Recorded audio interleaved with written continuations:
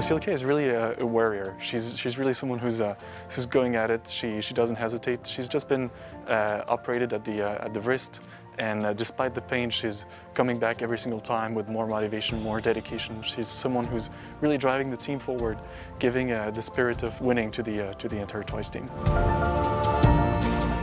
Plus on sait qu'on a peu de temps, plus on doit aiguiser notre concentration. Ça nous force à être encore plus efficace dans la tête, quoi. 3, 2,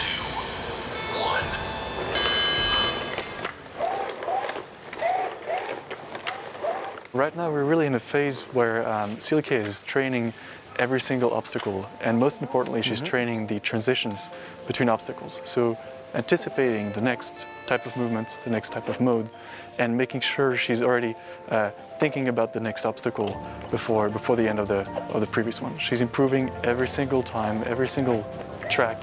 She's improving her time, and it's a matter of muscle memory and coordination more than any mechanical improvements. Ça demande beaucoup de concentration. Tout ce que je sais, c'est que maintenant, il faut que ça réussisse et que ça joue bien. Donc on n'a pas d'autre choix, on n'a que le choix de réussir.